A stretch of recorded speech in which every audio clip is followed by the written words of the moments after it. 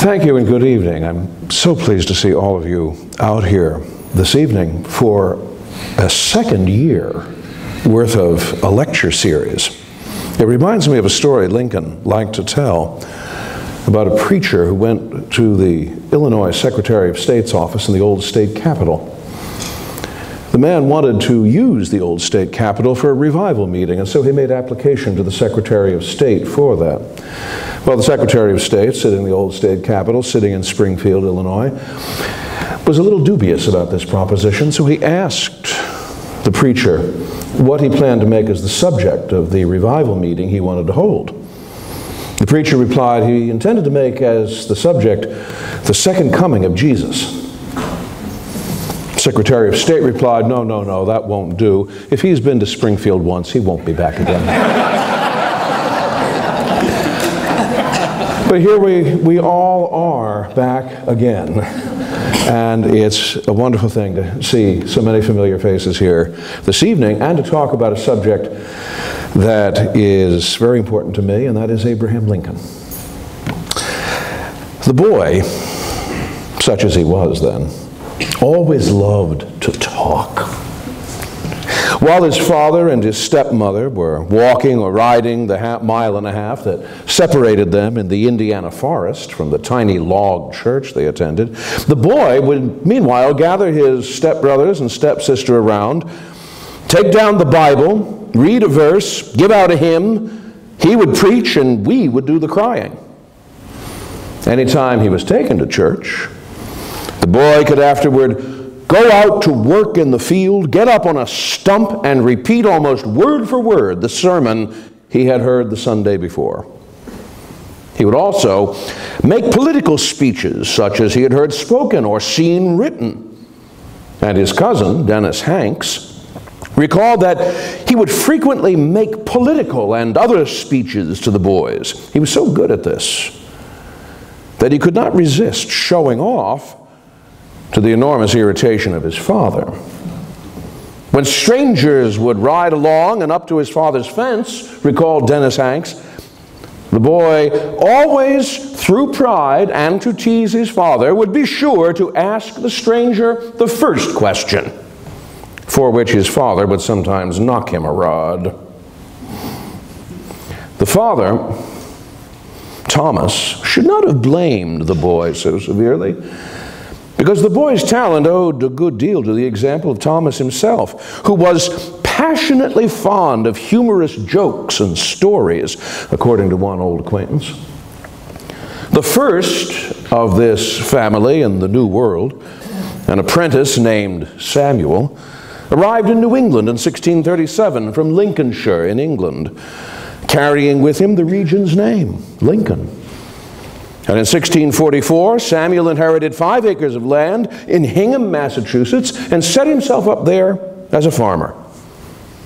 Thereafter, the Lincolns were relentless in their search for more and more land. By the 1730s, Samuel Lincoln's grandsons, Mordecai and Abraham, owned hundreds of acres of land in New Jersey and in Pennsylvania. Another generation of Lincolns brought descendants of Samuel Lincoln to the Shenandoah Valley of Virginia and marriage into the first families of the valley. And finally, in 1782, yet another Abraham Lincoln bolted over the Appalachians to stake out 1,200 acres of prime Kentucky forest land. And it was there that the rise of the Lincolns came to an abrupt halt. Sometime in 1784, according to the memories of Thomas Lincoln, while clearing ground around the stockade at Hughes Station, Abraham Lincoln was ambushed and killed by a party of marauding Indians. The story was handed down vividly to every Lincoln thereafter, how Abraham had been shot by an Indian while laying up fence rails. How the Indian had snatched up Abraham's 8-year-old son, Thomas, as a prize. How Thomas's 14-year-old brother, Mordecai, had picked up his father's rifle and, taking aim at a silver ornament or medal on the Indian's chest, shot the Indian dead. It was a heroic story. But heroism aside, the death of Abraham Lincoln was a disaster for the Lincoln family. And not only for the loss of the head of the household. Kentucky in 1784 was still a province of the state of Virginia and governed by Virginia's laws of inheritance. And the bulk of the property left over after sales and taxes went to young Mordecai. Nothing went to Thomas Lincoln or his two siblings. And instead of opening up a new chapter in the expanding story of the Lincoln family, young Thomas Lincoln found himself at age 16 right back where his ancestor Samuel had been in 1637, apprenticed to a cabinet maker. Even so, Thomas could not quite get the Lincoln passion for land out of his system. And as early as 1803, he purchased a small plot of land north of Elizabethtown, Kentucky. In 1806, he married Nancy Hanks.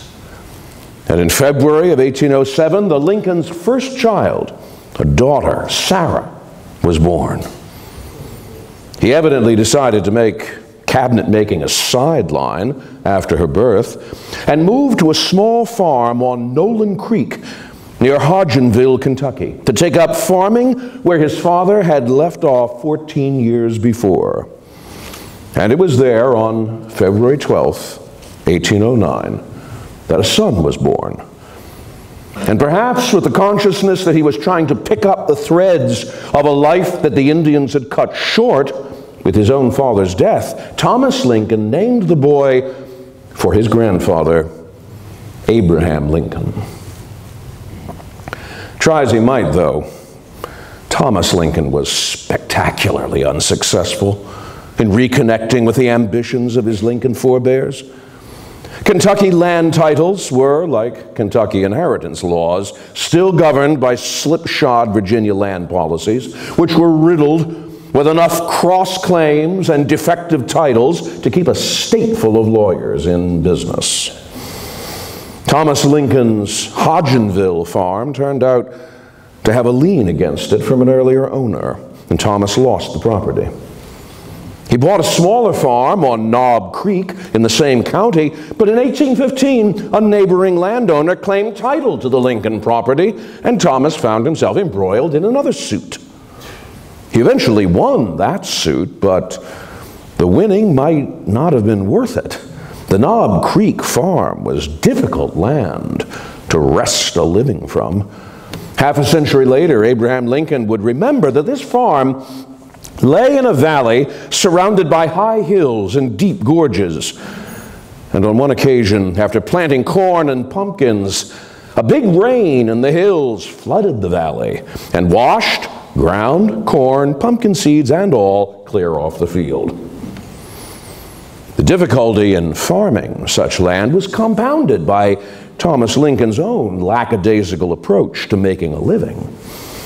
There was some part of the ancestral passion of the Lincolns for land and for growth which never seemed to have caught fire in Thomas Lincoln, because all of his neighbors remembered him as lazy and worthless, an excellent specimen of poor white trash who could barely read and write, a piddler, always doing but doing nothing great, was happy, lived easy and contented.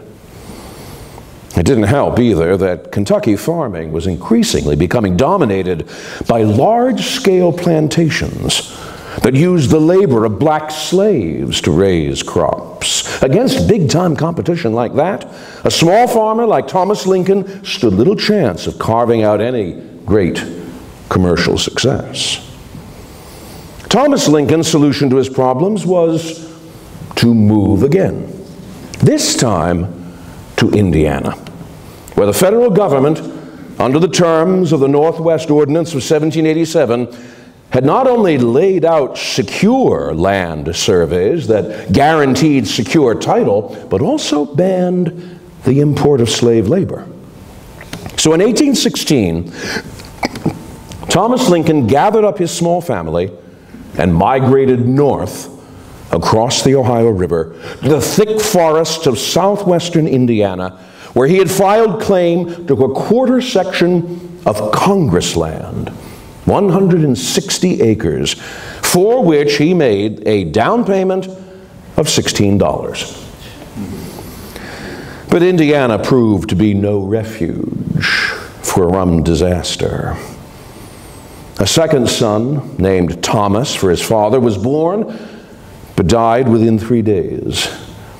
In October 1818, Nancy Hanks Lincoln developed the milk sickness from drinking the milk of cows tainted from grazing on the poisonous snakeroot plant, and died. Thomas remarried in December 1819, and it was his one good stroke of fortune that his new wife, a widow named Sarah Bush Johnston, with 3 children of her own, turned into the perfect nurturer for the 2 motherless Lincoln children. She was a woman of great energy, of remarkable good sense, very industrious, wrote her grandson-in-law, August H. Chapman. She took an especial liking to young Abe. Her love for him was warmly returned and continued to the day of his death. Few children loved their parents as he loved this stepmother. It was just as well that young Abraham found so much in the way of affection from Sarah Lincoln, because he certainly found little from his father. Thomas Lincoln never showed by his actions that he thought much of his son Abraham when a boy, August Chapman recalled. He treated him rather unkind than otherwise. And it's not hard to see why. Where Thomas was slow and complacent, his son was quick-witted and of uncommon natural talents. Where Thomas was barely literate, young Abraham was not industrious as a worker on the farm or at any other kind of manual labor. He only showed industry in attainment of knowledge. And Thomas occasionally beat him for neglecting his work by reading. Thomas Lincoln had at least been willing to send Abraham to school so that, as Lincoln said later, I should be well educated. But as he then added, Thomas Lincoln's version of being well educated meant having me cipher to the rule of 3. Above all, father and son split over the issue of religion. Thomas Lincoln belonged to the Separate Baptists, a small Baptist sect which preached absolute predestination, that God controlled all events down to the smallest human choice. Young Abraham, by contrast, might mimic sermons, but without believing them. His stepmother remembered that Abe had no particular religion, didn't think of that question at that time. If he ever did, he never talked about it. Eventually, Abraham began to chafe at the restraints his father's agricultural life placed around him. In 1830, Thomas Lincoln decided to move again, this time to Illinois. Although Illinois had been organized as a territory, like Indiana, by the old Northwest Ordinance, it had only been a state of the Union for little more than a decade. Cheap federal lands could be bought there in sufficient quantity to provide for Thomas Lincoln in old age and for Sally Lincoln's children, John, Elizabeth, and Matilda Johnston. So the entire extended Lincoln clan crossed the icy Wabash River into Illinois and set up camp on the banks of the Sangamon River near Decatur. Abraham turned 21 the following year, which made him legally independent of Thomas, and the tall, gawky young man at once struck out on the first adventure he could find. A commercial entrepreneur named Denton Offutt hired him to help take a flatboat of goods down the Sangamon River to the Illinois River and the Mississippi, and thence to New Orleans. And Offutt was so pleased with Lincoln's handling of the trip that he hired him as a store manager for a new outlet Offutt was opening in the Sangamon River town of New Salem. From that day until he died, Abraham Lincoln never cast one look back to his father or his father's way of life on the farm. Looked at on any map of central Illinois, New Salem seemed ideally situated to become the great commercial center of the state. Built on high bluffs above the Sangamon River, where an extensive mill was already in operation, New Salem looked like being in the perfect position to take advantage of Robert Fulton's new invention, the steamboat, in bringing cargoes up and down the Sangamon from the Mississippi. Abraham Lincoln also turned out to be the ideal store manager for Denton Offutt. He was meticulous in his accounting, and although he had a reputation for making fun of religion, and even wrote a short essay attacking Christian belief as irrational and impossible, Lincoln was no carouser. More than religion, he preferred to talk about Shakespeare and Robert Burns, and he was quick with funny stories and good reading. Offutt grew so confident in Lincoln's ability to do almost anything that he boasted to a group of neighborhood hooligans who worked for a rival store that Lincoln could whip their leader. The leader's name was Jack Armstrong, and Lincoln surprised Armstrong by wrestling him to a draw, and thereby earning the friendship of both Armstrong and Armstrong's New Salem rowdies. When an Indian uprising in northern Illinois, known as the Black Hawk War, forced the governor of Illinois to call out the militia, Armstrong and his friends unanimously elected Lincoln captain of the local New Salem Company. Although the Black Hawk War lasted for only a few months, and Lincoln saw no action apart from marching aimlessly around northern Illinois, he instantly made friends and attracted attention wherever he went. I fell in with Lincoln first when he was a captain, recalled the prominent Illinois lawyer and politician John Todd Stewart. He was then noted mainly for his great strength and skill in wrestling and athletic sports. A kind, genial, and companionable man, a great lover of jokes and teller of stories. Everybody liked him. He became very popular in the army. He nearly parlayed that popularity directly into political office. He announced himself as a candidate for the state legislature in 1832 from Sangamon County, and lost only because his Black Hawk War service cut into his campaign time. He ran again in 1834, mounting stumps and wagon beds to preach politics as he had once repeated sermons, in that shrill, monotone style of speaking that enabled his audience, however large, to hear distinctly the lowest sound of his voice. This time, in 1834, Lincoln was the second highest vote getter in the district. And since under the Illinois system, the top 4 vote getters on a county ticket won seats in the legislature, Abraham Lincoln had earned his first victory in politics. On the other hand, 1834 was not a good year for an aspiring politician to make a debut, because the political life of the American Republic was about to come generally unglued. And it all had to do with the appearance of a new political party on the American horizon. No one who had participated in the original convention that wrote the American Constitution in 1787 had thought to include anything in it about political parties, simply because none yet existed.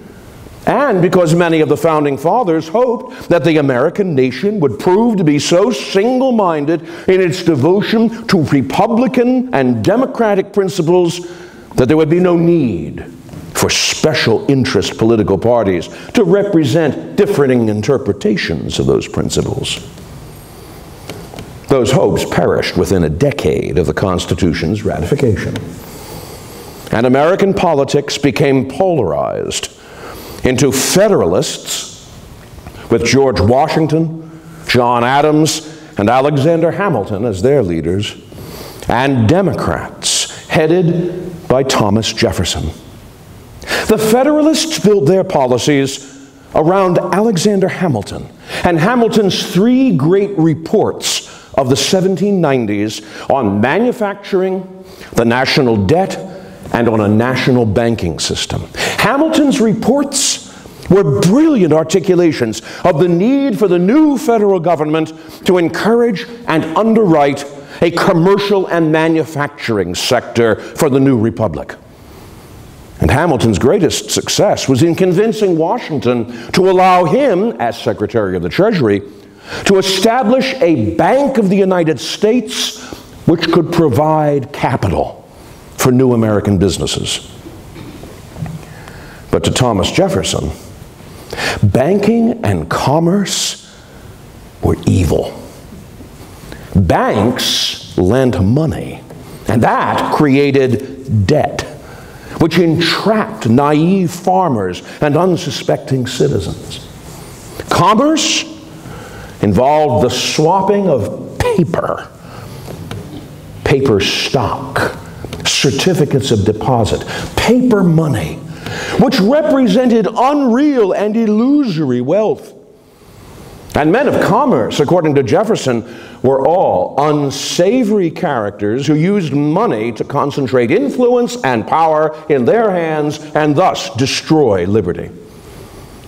To Jefferson, the only real wealth was land and the ownership of land. And the only genuinely virtuous way of making a living was agriculture. So, let the decadent monarchies of Europe build empires on trade and exploitation. The American Republic should remain a nation of farmers, raising what they needed for all their needs at home and having nothing to do with European commercial entanglements.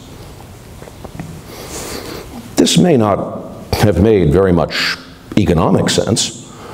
Jefferson, after all, was anything but a virtuous farmer himself, since he relied on the coerced labor of black slaves to support his own lavish agricultural experiments at Monticello.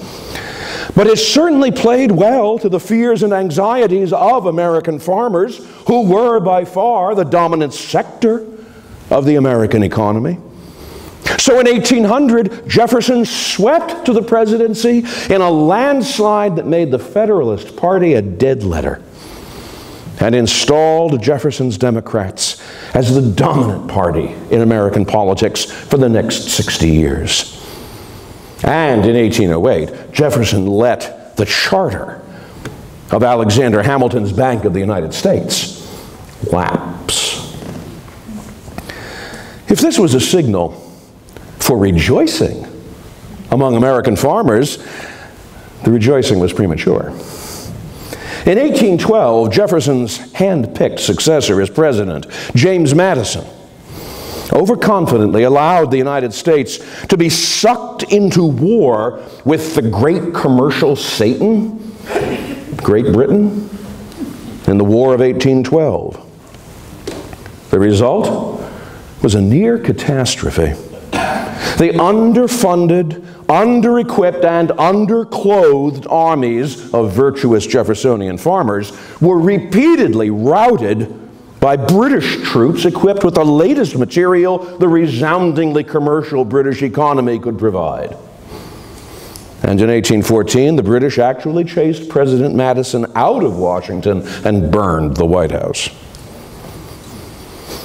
The disgrace of the War of 1812 produced some severe second thoughts among many Jeffersonian Democrats, and in no one more than the talented Kentucky Congressman Henry Clay.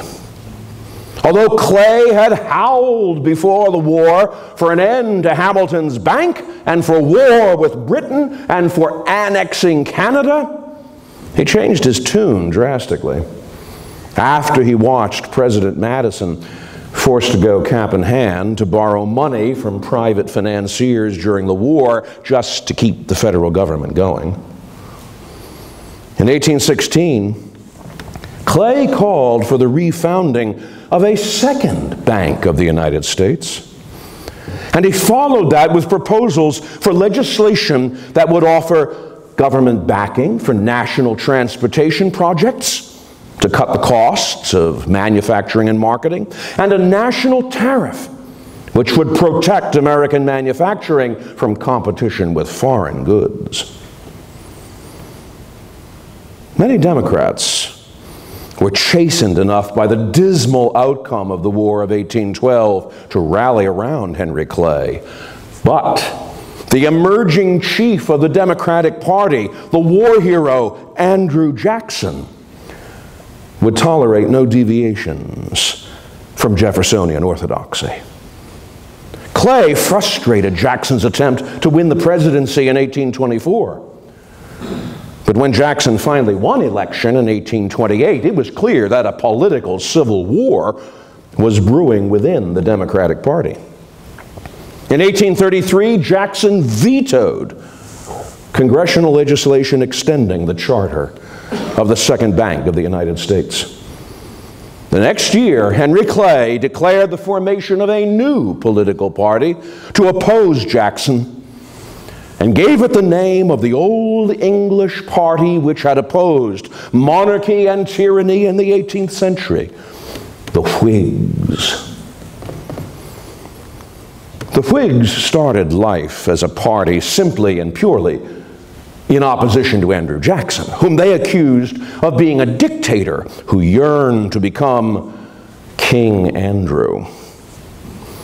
But as the Whigs rallied the support of American business and American religion, they soon became distinguished for their stands on three basic issues. The first of these issues was economic opportunity. The Whigs became the party of small-scale urban business and finance, and usually urban businesses and financiers who were part of international networks of investment and trade, or of trade which crossed state and regional boundaries. Although this opened the Whigs to the accusation that they were simply a party for the rich, the Whigs replied that what it really meant was that they were the party of economic opportunity. Who are the rich men of our country? Asked a Whig newspaper. They are the enterprising mechanic who raises himself by his ingenious labors from the dust and turmoil of his workshop to an abode of ease and elegance. The industrious tradesman whose patient frugality enables him at last to accumulate enough to forego the duties of the counter and indulge a well-earned leisure. Along with economic opportunity, the Whigs became identified with social morality. A successful business depends upon economic regularity and self-discipline. But self-discipline and regularity are also moral issues. And the Whig pursuit of both led the Whigs into a close alliance with American religion, which in the 1830s overwhelmingly meant Protestant Christian religious denominations. Whig economics would supply the opportunity. Protestant Christianity would supply the morality. And presumably the nation would prosper economically and morally. The third principle around which the Whigs rallied was national union. One way to ensure that American commerce would never prosper was to allow individual states to write their own separate rules for economic activity. That way, the chaos of separate regulations would make large-scale business operation an impossibility. For the Whigs, then, suppressing local, regional, and state diversity was a necessity. And nothing came to matter more to them than affirming the sovereignty of the federal government over a single, unified American people. That meant that when South Carolina tried to unilaterally nullify federal tariffs because those tariffs favored northern business interests and penalized southern plantation owners, Whigs like Massachusetts Senator Daniel Webster rose to denounce nullification as an attack on the Union. Alternately, when northern opponents of slavery demanded a confrontation with the southern states over slavery, Whigs like Henry Clay rose to propose one national compromise after another on the slave issue in order to hold the southern states in the Union. And this, despite Clay's personal belief that slavery was a moral wrong.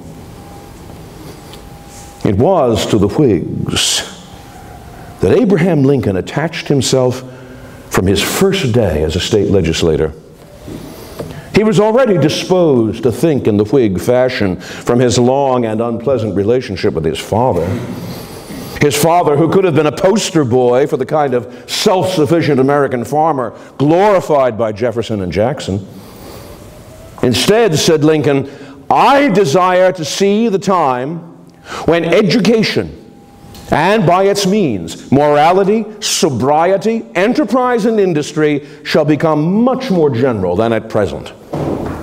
And, he added, I should be gratified to have it in my power to contribute something to the advancement of any measure which might have a tendency to accelerate the happy period. When Lincoln left the farm to work for Offutt's store, he was, in effect, casting a silent vote in favor of the kind of commercial system Henry Clay was proposing in Congress. And when Lincoln announced his first candidacy for the legislature in 1832, it was on a platform of government-sponsored transportation projects similar to Henry Clay's. By the time that Lincoln was elected to the legislature in 1834, Henry Clay had become Lincoln's beau ideal of a statesman, an opinion he maintained for the rest of his life. And contemporaries would find Abraham Lincoln as stiff as a man can be in his Whig doctrines. The boy on the stump became the Whig legislator, one of the two principal men we relied on in the legislature to make speeches for us. And as one further step away from the coarse world of Jeffersonian farming that he identified with his father, Lincoln turned in 1837 to a new profession. The profession most closely identified, not only with talking, but with the protection of American commercial interests. He became a lawyer. And we'll find out where that takes him after we take a break. Abraham Lincoln arrived for his first session as a member of the Illinois legislature in November of 1834. At age 25, he was already an odd sight. 6 feet 4 inches, with most of his height in his legs, so that watching him walk must have been like watching two stilts in action. Like his Lincoln forebears, his face was long, angular, and homely. Big cheekbones, deep-set eyes under a shock of thick, coarse black hair. He had nothing in his appearance that was marked or striking, said one fellow representative in the legislature. And yet nobody could make a worse mistake than to underestimate this awkward stranger, especially when he began talking. For when enlivened in conversation or engaged in telling or hearing some mirth-inspiring story, his countenance would brighten up, the expression would light up, his eyes would sparkle, all terminating in an unrestrained laugh in which everyone present, willing or unwilling, were compelled to take part. His spell in the militia 2 years before had once began to pay him dividends. as he connected with influential Illinois politicos whom he'd first met in the militia service. Chief among these was John Todd Stewart, also a state representative and one of the principal leaders of the new Whig Party in the Illinois legislature. Stewart, who had kept a careful eye on Lincoln as a young man of promise, took Lincoln under his wing as a sort of legislative apprentice. And in short order, Lincoln was trying out his talking talents on the floor of the State House of Representatives as a Whig. There was a great deal for a Whig to talk about in Illinois in 1834. The Illinois Whigs were impatiently demanding that Illinois not be left out of the overall economic development of the United States. And with that in view, the Illinois Whigs demanded support for state-level versions of the same agenda that Henry Clay was agitating for in Washington. First on that agenda was an Illinois state bank, which could issue paper money. In 1834, the federal government issued money from its mints only as hard coin, as what was called in those days specie. There was paper money in circulation, but this paper money was issued as banknotes by banks, not by the federal government. People who accepted banknotes in payment for goods and services did so at the risk of discovering that the bank which had originally issued those notes might be out of business or in deep financial trouble. Banks were supposed to issue no more banknotes than their own reserves of hard coin could back up, but there were few regulations to prevent them from doing otherwise, especially if times were good and the demand for borrowing money was high. Perhaps this should have scared more people away from using bank money. But the truth was that it was hard to transact any forms of large-scale business in hard coin. $1,000 in banknotes was a whole lot more portable than $1,000 in gold coins, and significantly safer to store. That difficulty, of course, suited Jacksonian Democrats just fine. They were not interested in encouraging large-scale commercial transactions anyway. But to the Whigs, an unreliable paper currency meant that entrepreneurs would be unable or unwilling to embark on the kinds of major economic ventures that Whigs believed were the only way to make the United States competitive against the global economic bullies like the British.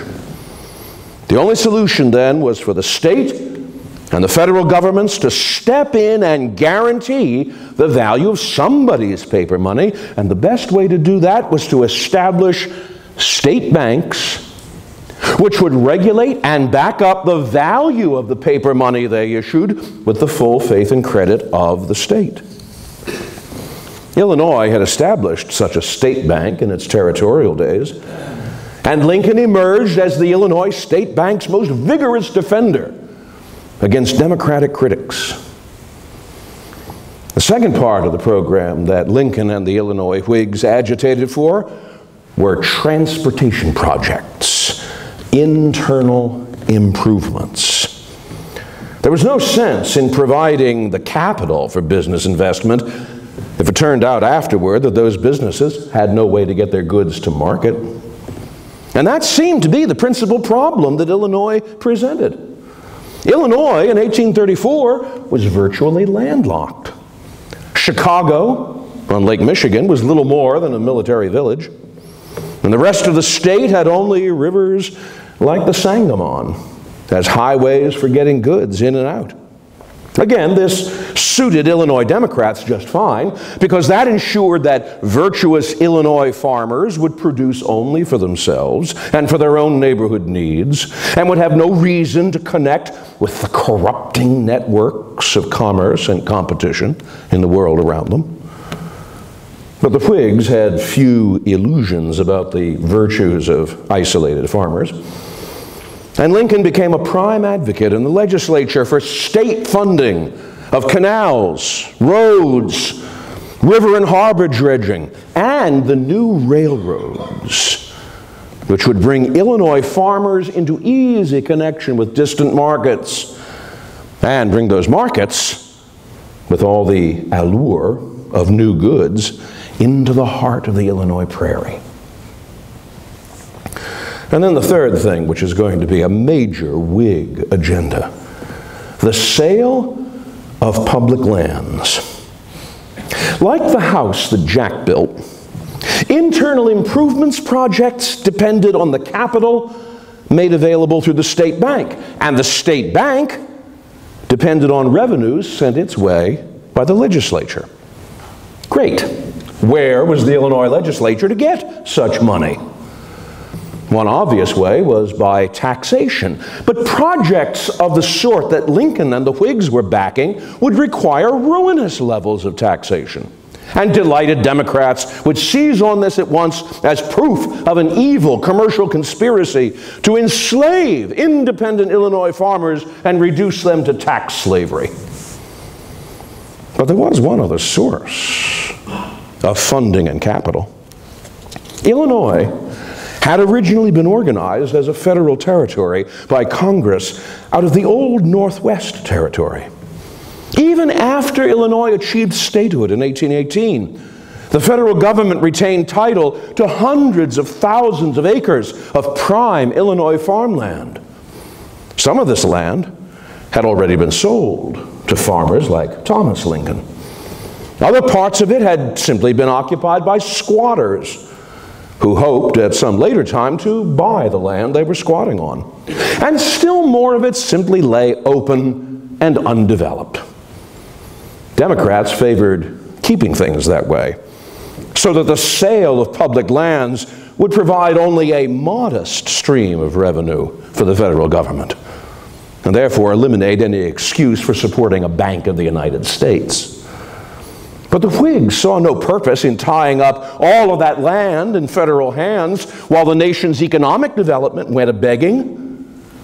And so Lincoln became a prominent voice in calling for the federal government to yield title to the public lands in Illinois so that the lands could be sold to fund the state bank, and the state bank, in turn, could fund the internal improvements projects.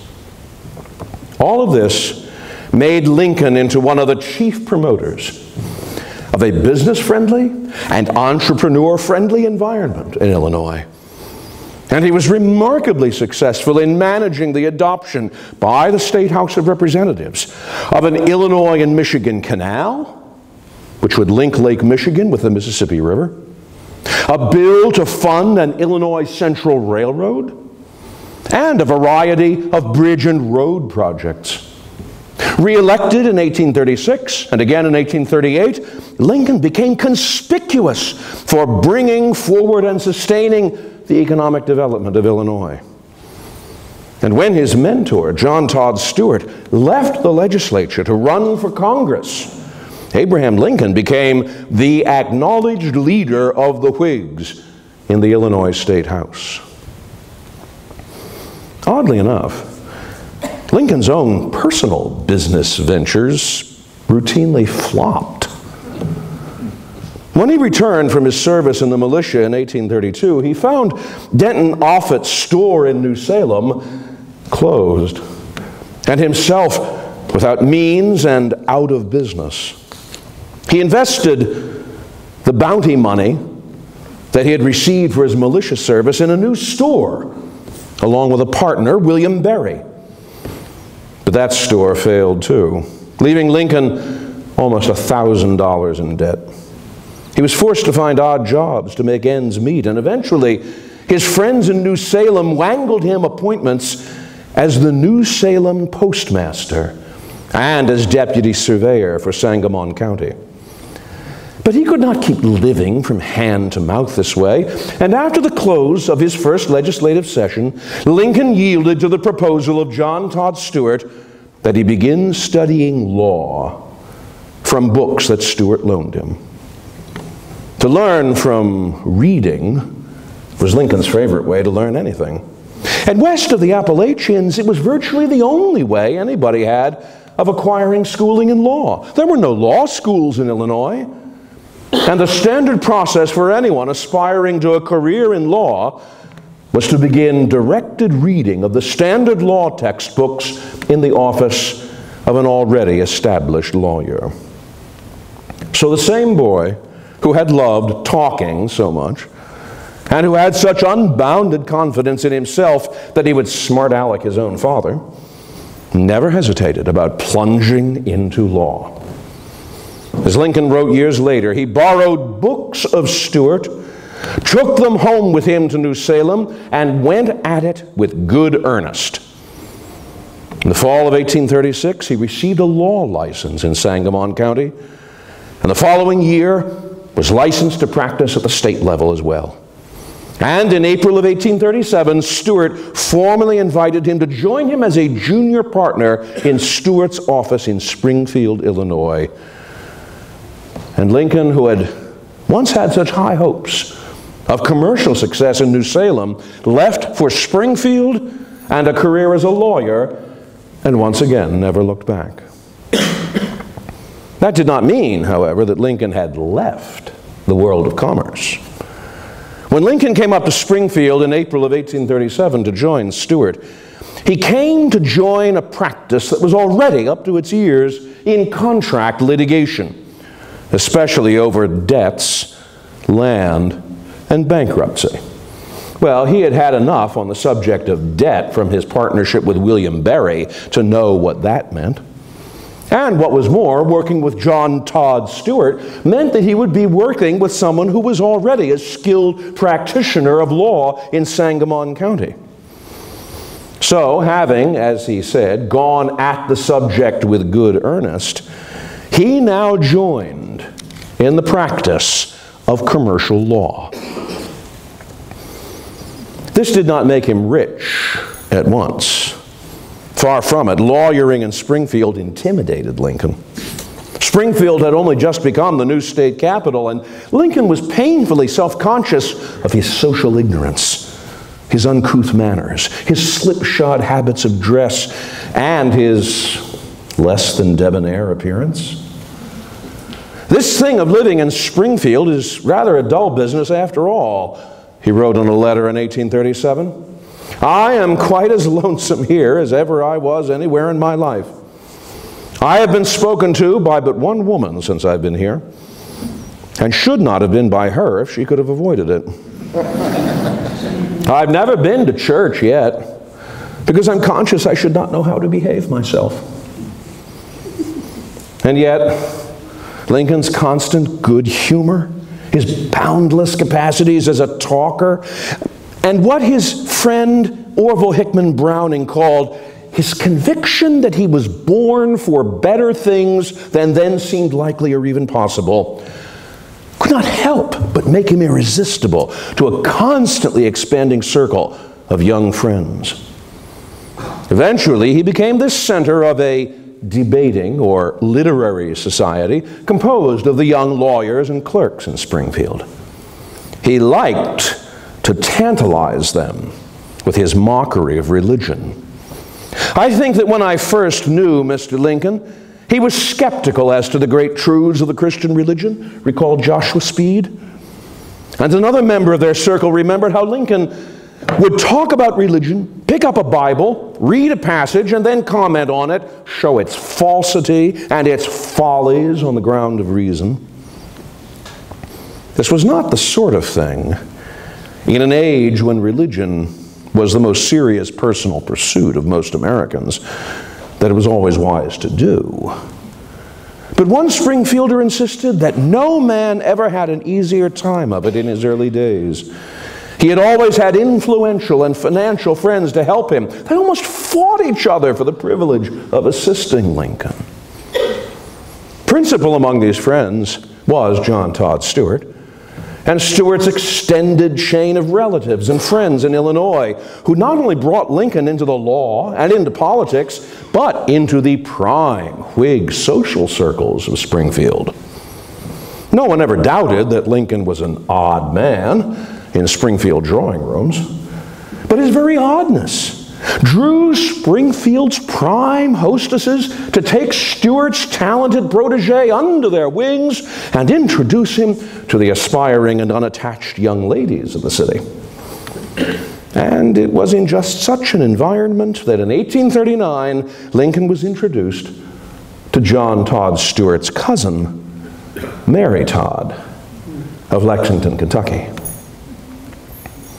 On the surface, Mary Todd was everything Abraham Lincoln was not. The Lexington Todds were wealthy, slave-holding Whig merchants and personal friends of Henry Clay. 3 of the Todd daughters had married into the commercial and political elite of Springfield.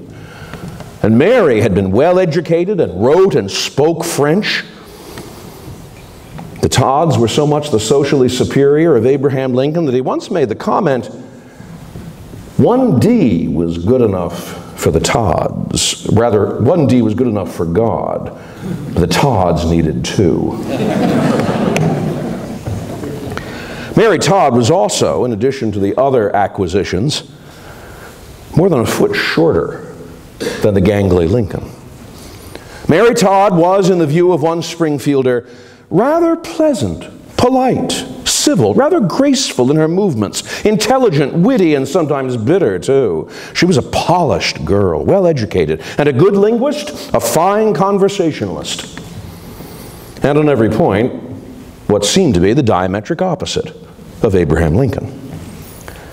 But there was, under the surface, much that linked her very easily to her cousin Stuart's junior partner. Both of them, Mary and Abraham, were ambitious. Both had endured the trauma of the death of a mother. Both were ardent Whigs. And both had nowhere to go back to, because Mary's stepmother had made it clear that Mary was not welcome in the new Todd household in Lexington. What Mary Todd saw in Lincoln was the same thing that her cousin had seen. A young man of, yes, rough manners, but undoubted talent. And she set her cap for Lincoln. She had taken a fancy to Mr. Lincoln, Orville Hickman Browning remarked years later, and I always thought she did most of the courting. Nevertheless, it was not an easy courtship. Lincoln may have been convinced that he was bound for better things, but that did nothing to allay his anxieties about looking like a fool in the here and now. And at one point in January of 1841, he abruptly backed out of any relationship with Mary. But eventually, despite the ups and downs, in November of 1842, they were married. And the marriage almost at once began to pay Lincoln political dividends as his new in-laws, many of whom had frankly told Mary not to waste her time on this moneyless oaf, agreed to open doors for ever newer political achievements. In 1843, Congress abolished the practice of electing at-large congressmen and decreed a dramatic redrawing of congressional districts across the nation. The redistricting created an entirely new 7th congressional district in central Illinois, conveniently drawn around Springfield, and creating the only congressional district in Illinois with a majority of Whig voters. Lincoln would have happily stepped right up for the nomination for such a plum seat. But the first opportunity to represent the district was handed out by the Whig political managers to party stalwart John Hardin. And from then on, nominations for the seat would be awarded by the Illinois Whigs on a strict rotation basis. Lincoln's turn came next, in 1846. He ran against the colorful Methodist preacher Peter Cartwright, who tried to drive a wedge between Lincoln and religious Whig voters by broadcasting Lincoln's reputation as an infidel around the district. Lincoln hastily issued a statement which artfully acknowledged that I am not a member of any Christian church, but which insisted that I have never denied the truth of the Scriptures.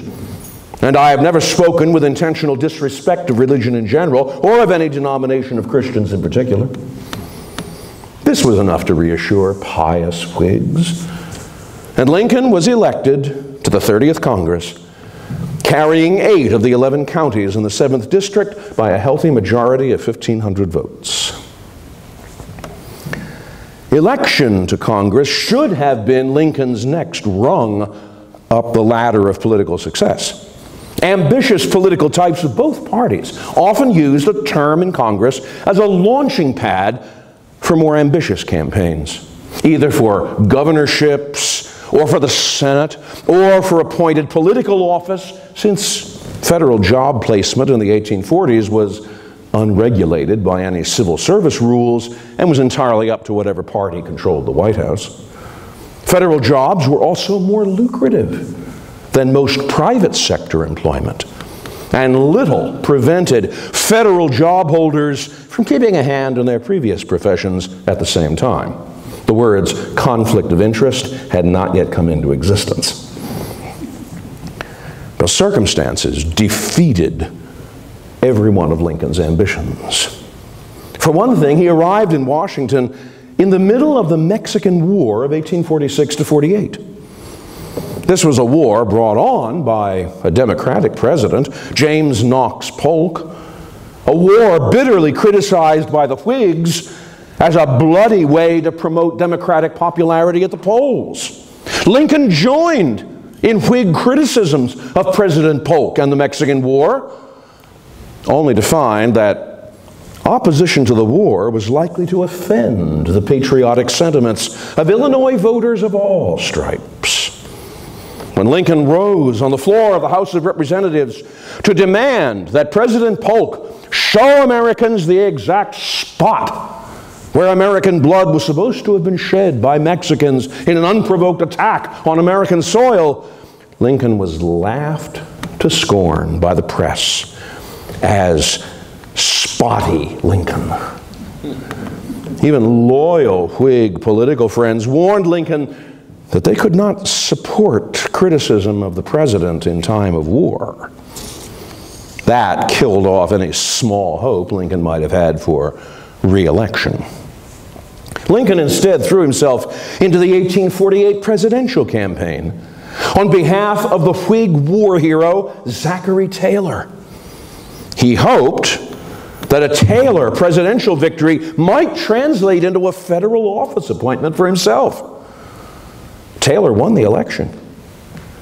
But when Lincoln presented his claim for political reward by asking to be appointed commissioner of the Public Land Office in Springfield, the appointment went instead to a do-nothing Whig hack named Justin Butterfield. There was nothing for Lincoln to do at the end of his congressional term but pack his bags and return to Springfield empty-handed. I was then so disgusted with politics that I made up my mind to retire to private life and practice my profession with greater earnestness than ever before. Political failure was not his only setback. The Lincoln family now counted 2 children, Robert Todd Lincoln, born in 1843, and Edward Baker Lincoln, born in 1846. But in early 1850, shortly after Congressman Lincoln returned to Springfield to take up law again, 3-year-old Eddie Lincoln died after a lengthy illness of 56 days. The death of his child plunged Lincoln into gloom, and the clergyman who conducted the funeral, the Reverend James Smith of Springfield's First Presbyterian Church, found Lincoln very much depressed and downcast at the death of his son, perplexed and unsettled on the fundamentals of religion by speculative difficulties connected with providence and revelation. In his run for Congress, he had learned from Peter Cartwright just how politically unwise it was to flaunt religious unbelief to the general public. Now he learned from personal sorrow how little he stood to gain from laughing at religion. Then, in little more than a year, his father, Thomas Lincoln died. Lincoln's stepbrother, John Johnston, had written to Lincoln that the dying old farmer was asking to see his son. But Lincoln had grown so alienated from his father that he declined to come to his father's deathbed in downstate Illinois. If we could meet now, it is doubtful whether it would not be more painful than pleasant. The only gesture Lincoln made to his father's memory came in 1853 when he named his fourth and last child Thomas. The one great consolation Lincoln enjoyed in the midst of these midlife disappointments was his law practice. Lincoln had been John Todd Stewart's junior partner until Stewart decided to run for Congress in 1841. Lincoln then briefly partnered with Stephen T. Logan.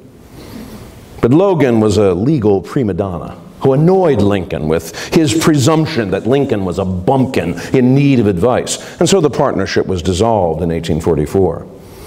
Instead, thereafter, Lincoln would no longer play second fiddle to any other lawyer. He took on a younger Whig lawyer named William Henry Herndon as a junior partner. The match turned out to be an ideal one.